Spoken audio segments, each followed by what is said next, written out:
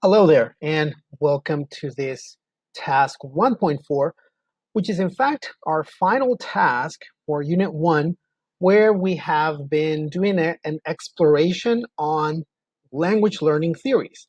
Uh, More or less taking a historical perspective as we've started with behaviorism and moving along the decades and history and time into more contemporary ones.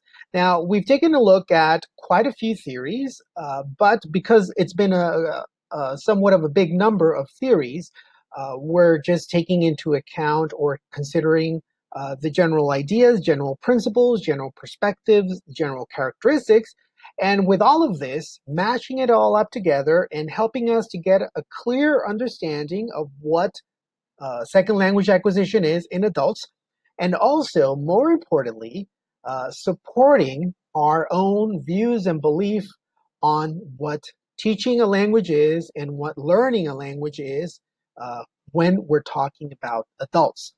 So that's more or less what we've been doing from 1.1, 1.2, and last one, 1.3.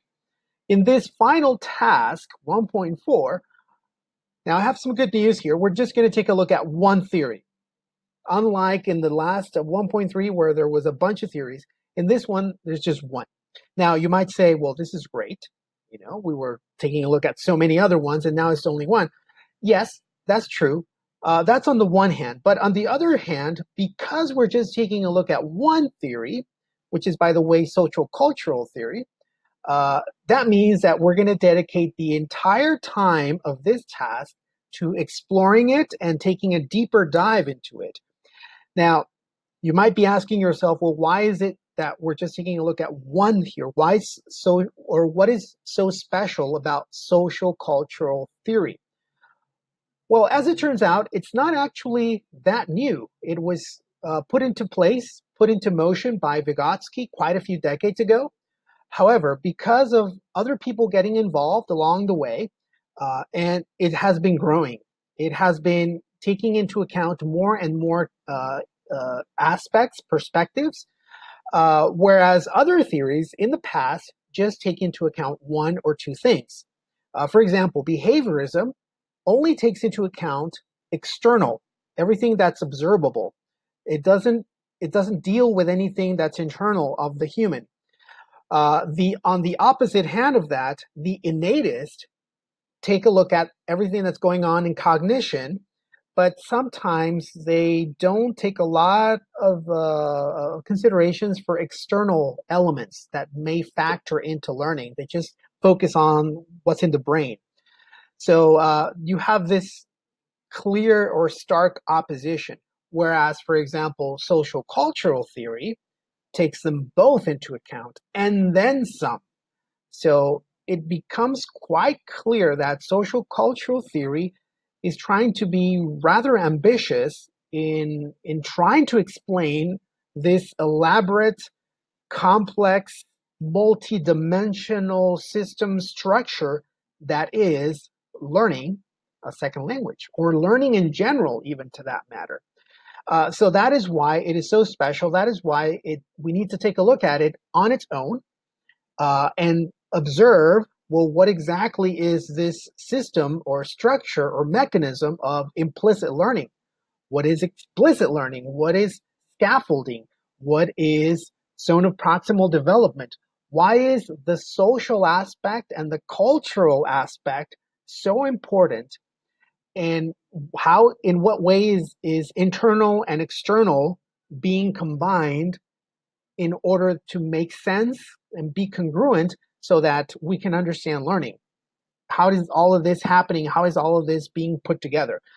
So those are some of the things we want to take a look at as we explore this theory in this 1.4.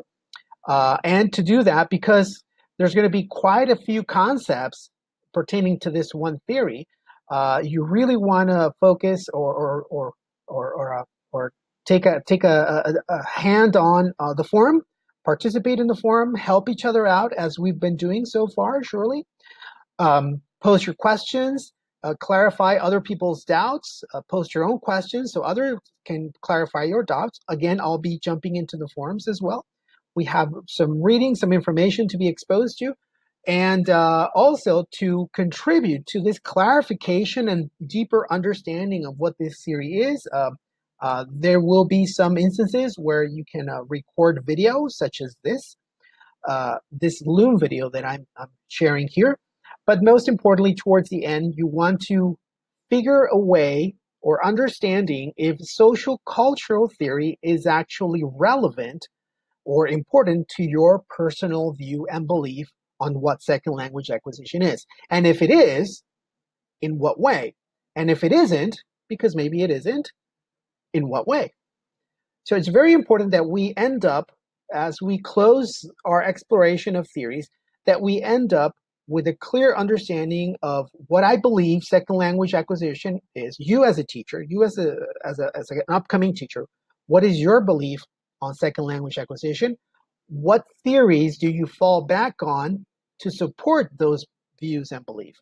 Because trust me, as we move forward into lesson planning, into strategies, into teaching techniques, into class management, and all those subtopics that are derived from those general ones, having a clear support system of theories, views, perspectives, and beliefs on what language learning is, it will just clarify any doubts that may happen along the way.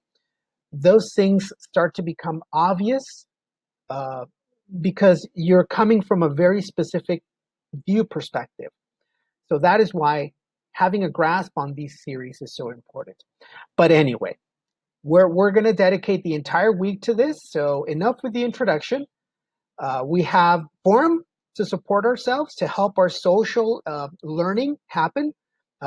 Learning is not dependent only on yourself, but help yourself with other people, your classmates, with myself, so that learning happens collectively through the forum, through the videos, participations, and also do your own individual study so that you can combine this social and individual study time to actually have a deeper understanding and a more profound understanding.